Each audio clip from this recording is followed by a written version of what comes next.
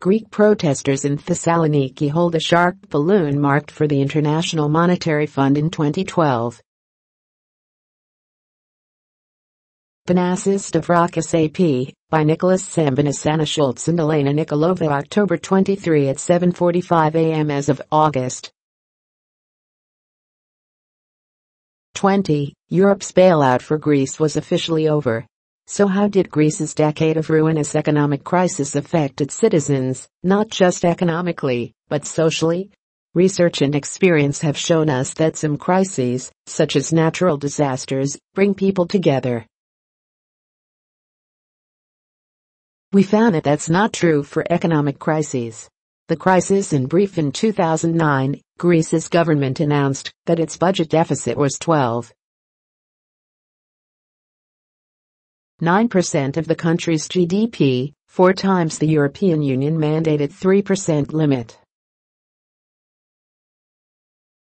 That announcement triggered a financial crisis.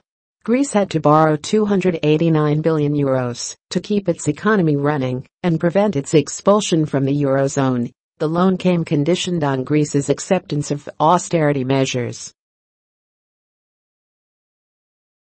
Nearly a decade of recession, spending cuts and tax increases left many Greeks jobless. 1/3 are living in poverty today. While things might have been worse without the bailouts, Greek GDP dropped by 25%, and the official unemployment rate rose to 27%. Researchers have examined how economic crisis affects ordinary people's attitudes in retrospective studies. They've found that living through a recession and losing a job leads to support for more government redistribution. In the United States, individuals who are more affected by the Great Recession are more selfish and less trusting of others. In short, economic crises change how people view governments and other people. Researchers know that other kinds of crises, such as wars and natural disasters, can bring people together, leading them to be more altruistic and more involved with their communities, although these attitudes tend to be limited to others like themselves, of the same ethnic group or nationality.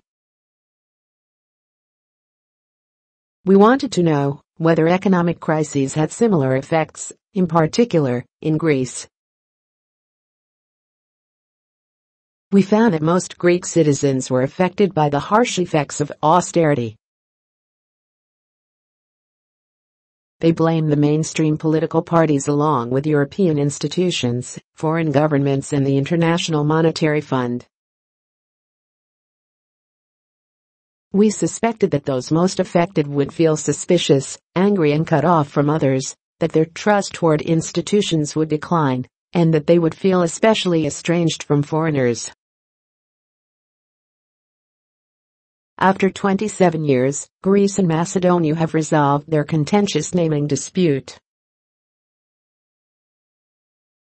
Here's how. Here is how we did our research in a new paper. We show how we explored this hypothesis using data from a household survey and an experiment fielded in Greece from November 2015 to January 2016. We do find that Greeks who were significantly affected by the economic crisis feel less solidarity with others. In collaboration with the European Bank for Reconstruction and Development and the World Bank, we conducted a face-to-face nationally representative survey of 1,500 Greeks in households across the country. The survey included a broad range of questions about demographics, employment, consumption, exposure to austerity policies, attitudes toward others and opinions about national and international institutions.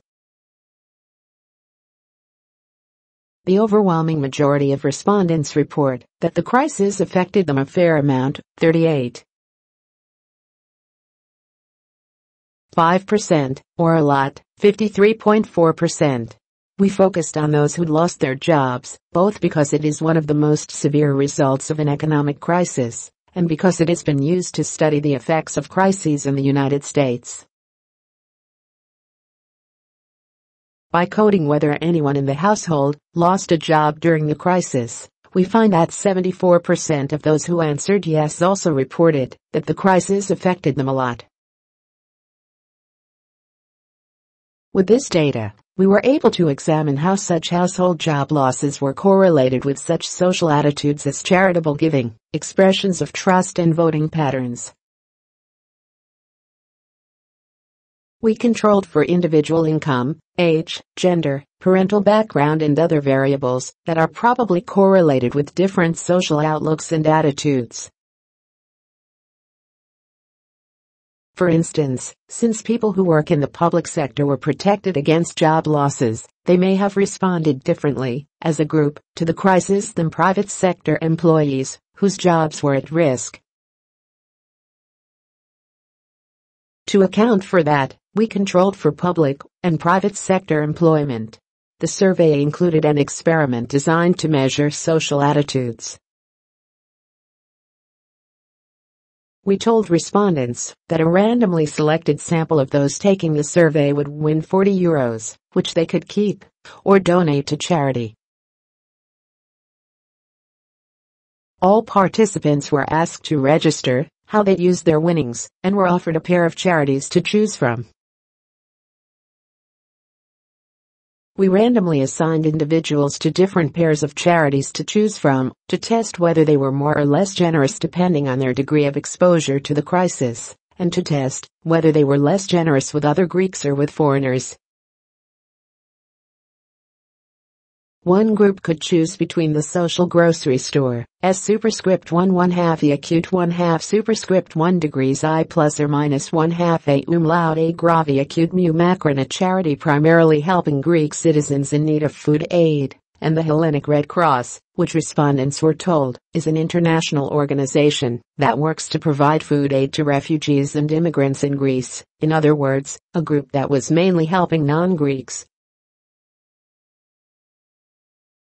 A different group could choose between a recognizably Greek organization, the Smile of the Child, plus or minus 1/4 I grav superscript 3 mu A umlaut A plus or minus superscript 1 superscript 1 I, which helps children in need, and an international organization with a similar, though broader, mandate, the Hellenic Association for UNICEF, a subsidiary of UNICEF in Greece.